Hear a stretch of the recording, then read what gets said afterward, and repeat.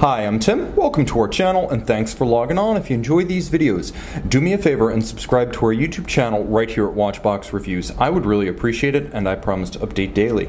If you love this watch, you could see it and purchase it on our website, thewatchbox.com. Today, we're discussing a pure pleasure. A Patek Philippe Perpetual Calendar retrograde officer's watch with a hunter caseback would be special enough, but when you get it fully gun engraved by the factory, we're talking next level. This is the Patek Philippe 5160/500G-001.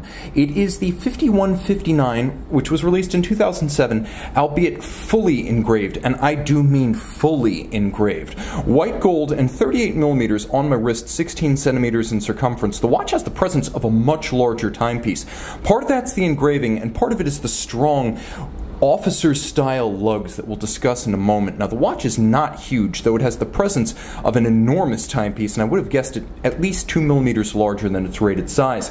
12mm thick, so even with the Perpetual Calendar automatic winding and the hunter caseback, it is a thin timepiece, easy to fit under a cuff. From lug to lug, 46.6mm, so while the lugs are strong, they are not immense. And then a 20mm spacing between the lugs, which means the watch can take a bevy of aftermarket and OEM straps. Now, the strap that's fitted is a high-grade piece, but it is slender, and as you can see, it's graceful. Like the watch itself, compact, large rectangular scale alligator leather, dark brown, a monotone stitch and a folded edge. Now right here we have bars that are fixed by screws, so you don't have the usual Patek Philippe spring bar release system on the bottom, but you have a greater degree of security. And look, the artisans have engraved even the retaining screws, secure and officer style. On the underside, conventional calfskin. You can see this is a new Patek Philippe factory strap.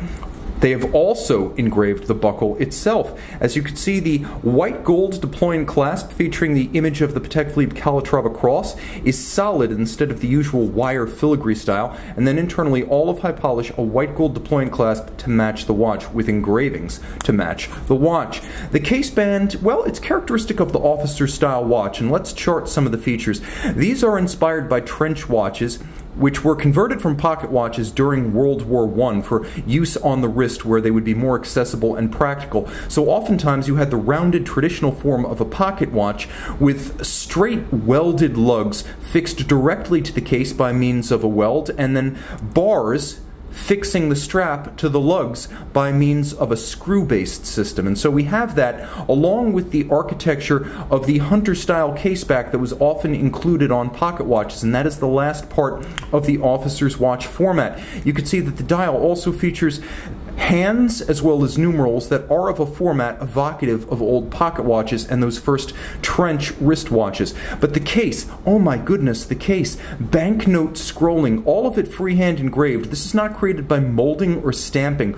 All of this is rendered by an artisan using gravers, hammers, small chisels, and finishing tools. And it is incredible, such that no two are exactly alike. You can see the depth and the texture and the form of the scrolling varying all around the watch to create different shading, different details, and the detail continues right down to the screws on the case flank and the crown itself. Now, rolling over to the bezel side, you can see there is banknote scrolling on the bezel, and the same has been rendered on the dial. So we have a dial using the same engraving at center to match the case, and then we have a retrograde date. We have the day, the leap year phase, and the month in apertures. We have a moon phase with crescent style moon and a 122-year interval of adjustment, a perpetual calendar that is able to deal with leap years and irregular length months all the way out to the year 2100, and of course we have blackened, that is oxidized, blackened, Breguet-style applique white gold numerals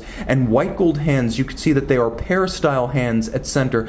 And the watch itself, a wonderful medley of colors. We have a red varnished indicator for the date. We have blue numerals outboard of the hours. And then we have a lovely midnight blue cosmos behind the stars and the moon. Turn it all over, things get even more exciting underneath the caseback, by the way. You can see the image of the old-time Patek Philippe logo blazing on the caseback with more banknote scrolling. And you can even see the integration of the hinge into a plinth below the crown is elegant and seamless. The movement is based on the Patek Philippe 324 automatic. So automatic winding, 28,800 vibrations per hour, 35 to 45 hour power reserve. It features a free-sprung balance adjusted in an exceptional and chronometer-busting 6 positions with a Patek Philippe Spiromax silicon hairspring. So Spiromax, an invention by Patek today. Gyromax, the free-sprung architecture, an invention of roughly 1950, so the middle of the 20th century. You can see that there is also engraving ringing the sapphire display case back, and the movement featuring ceramic rotor bearings and unidirectional winding, the two features combining for exceptionally efficient winding of the watch as well as the bearings, sealed for life, never requiring service. Now the movement is exceptional with 30 jewels, the automatic winding, the retrograde perpetual calendar, and of course immaculate finishing. You can see the mirrored anglage on the edge of the bridges. You can see there are Côte de Genève circular on the rotor and linear on the bridges. There is engine turned perlage on the base plate, and then we have black polished screws with chamfered slots and circumference, as well as a micro perlage engine turning on the center of the rotor. See it and make it yours on the watch box.